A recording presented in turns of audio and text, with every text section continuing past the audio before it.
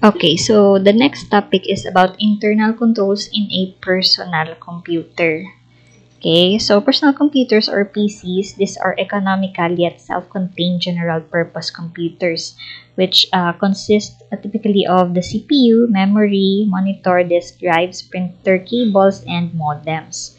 So the programs and data are stored in a removable or non-removable storage media. Okay, so we all know what PCs are. Okay, a personal computer can be used in various configurations. So it can be a standalone workstation that is operated by a single user, or it can also be used by other users at different times.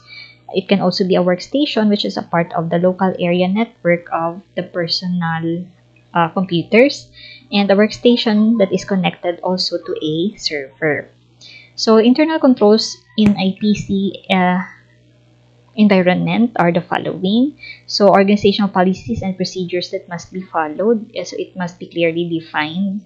Physical security for the equipment, if it is removable and non-removable.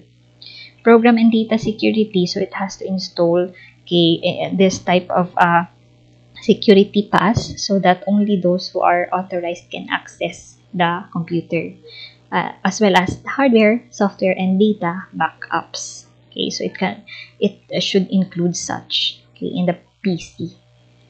Okay, so those only are for the PC environment. This is in the case for a smaller client where they only have one computer. For internal controls in an online computer system. Okay, so online computer systems are computer systems that enable users to access the data and programs directly through the different workstations. So in this setting, it allows users to initiate various functions directly. Okay, so such function would include entering transactions, for example, sales transactions in a retail store, cash withdrawals in a bank, and shipment of goods in a warehouse. Okay, so meaning in different locations. Another function is making inquiries, such as for current bank account balance information. Requesting reports, for example, list of inventory items on hand.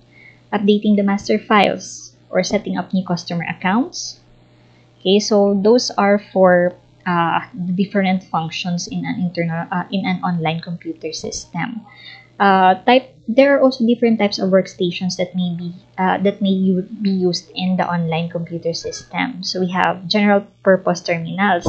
So we have the basic keyboard and monitor only. So these are used for entering the data without any validation within the terminal, for displaying data from the computer system to or on the monitor.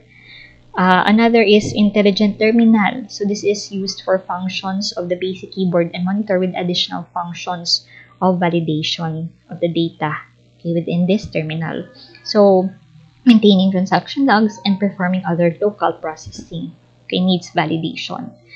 Another is personal computers. So they can these are used for all the functions of an intelligent terminal with additional local processing and storage capabilities. For the special purpose terminals, okay, so meaning in the general purpose, any types of transactions can be input. Another for the second type of workstation is a special purpose terminal. So an example of this is the POS, or point of sale devices. So this is used to record sales transactions as they occur, and also used to transmit them to the main computer. Okay, so this is normally what we see in the counters of or cashier in a department store or grocery store. Automated teller machine, ATM. Okay, so this is used to initiate, validate, record, transmit, and complete various banking transactions. Another is handheld wireless devices. So these are normally used for entering data from remote locations. Voice response systems. So this is used to allow user interaction with the computer over a telecommunications network, which is also based on verbal instructions that is issued by the computer. So those are the different types of workstation in an online computer system. Okay, so we also have the different types of online, another type, of online computer systems are the following aside from general and special purpose terminals.